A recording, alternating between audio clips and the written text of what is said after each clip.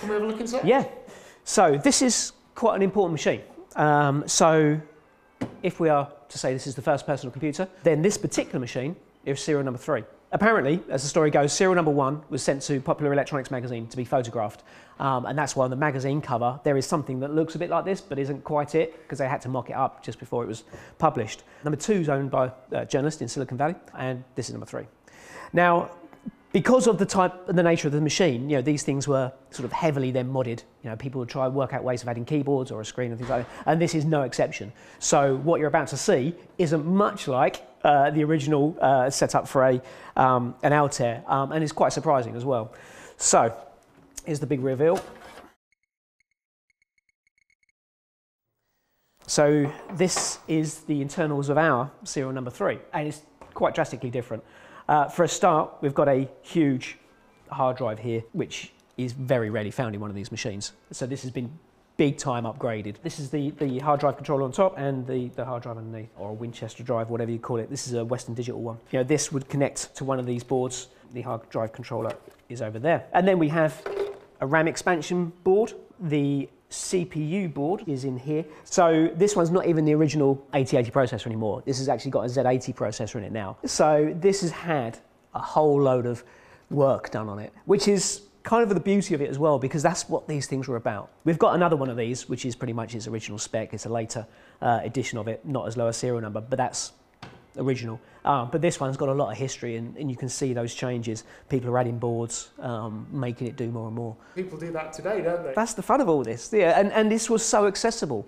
There were no sort of layers of operating systems that you needed to deal with and drivers and things. If you wanted to add another card, you write your drivers for it. It's simple as that. You got your screwdriver out and you got your pen out and you wrote the code and you bodged something in there somehow. And that was the thing that, firstly they linked a serial port to it, and then you could have a terminal. Then they created keyboard encoders and display drivers. There was a card called the Dazzler, which was color graphics.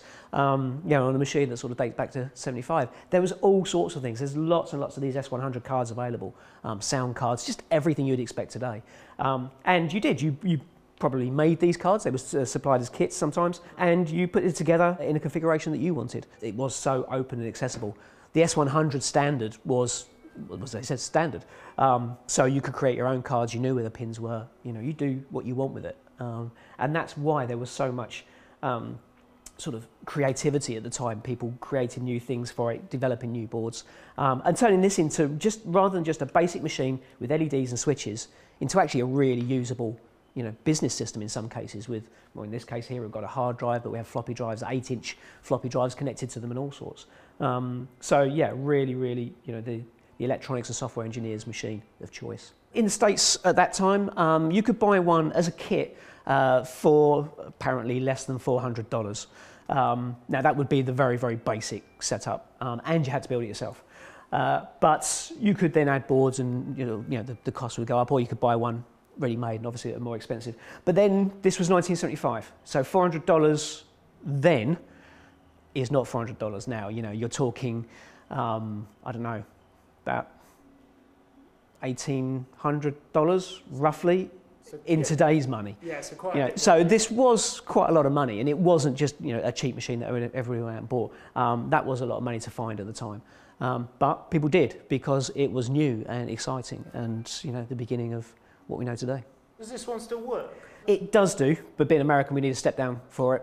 But yeah, it does power up, and I've never actually toggled in any code, because I'm not particularly Z80 based. But it does. It powers up, fan works, you can toggle in things, and it does stuff. But I've never really had the time to sit down and play with it much, which is a real shame. Where did you get it from then? eBay.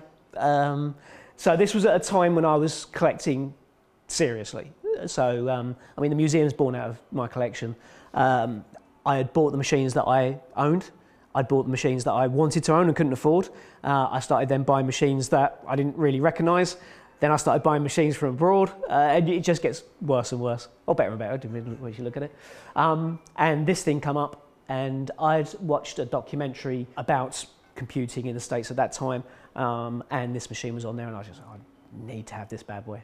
And I did, and I bid on it. I ended up bidding in binary for it, a stupid figure, $1,111 or something, and got it for a little bit less than that.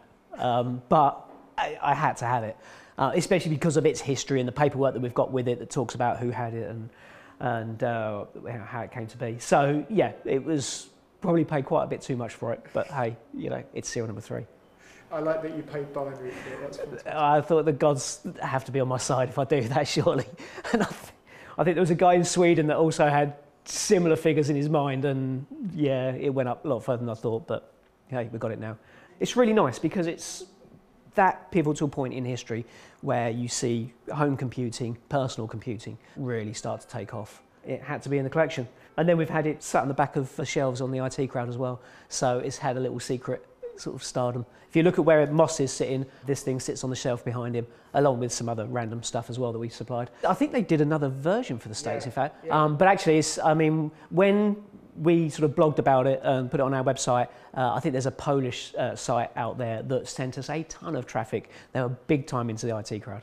Yeah, they were really quite into that. And yeah, it's been picked up quite a few times. It's kind of that in-joke. Yeah, the producer of the show wanted to have something there that other techies would recognise and go, blimey, that's an Altair. That's a real one, you know, and it worked. And you know, got all these messages coming in saying, is that actually a real one? You know, and yeah, so no, we put it on the show, and it's just that little in joke for them. Comprehensive. Cool, blimey, I said I'd take him out. Thought I could.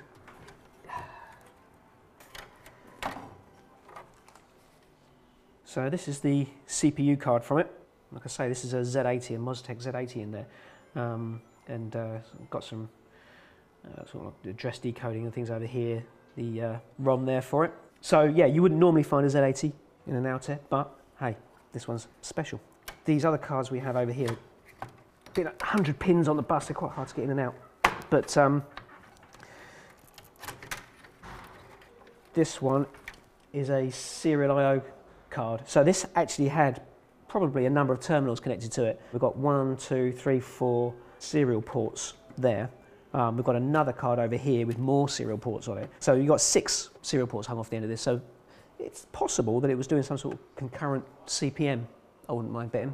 Z80s were good for CPM and concurrent CPM. So yeah, I think this was probably doing some kind of decent business operation. So in this today's speak, that means basically they could have had a few dumb terminals where several people were sharing the machine.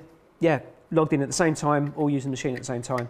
A lot of businesses had various forms of S100 computers at that time, Z80 based, and were using it for business database type stuff and all sorts of things. Although the machines were pretty rudimentary, they were still getting them to do quite a lot, just doing it in a text-based system. So yeah, they were looking after accounts and all sorts of things. CPM is very much like DOS, so it's all command line stuff. You could do directories of what's on the hard drives. You could create word processor files, save them, load them. Different people can be doing different things at different times. So that's kind of impressive, really, for that kind of machine at that time. Bearing in mind that go to the 80s, and we've got things like the Spectrums and other machines out there that are using Z80s, but they're all strictly single-user stuff. So previous to that, yeah, they were getting a lot of use out of those relatively inexpensive and low-power processors. People like Steve Jobs, well, not people like Steve Jobs, Steve Jobs actually saw this machine and thought, well, okay, this is a start, but it's not the computer I want. I want a machine that you could actually type on and comes up on the screen.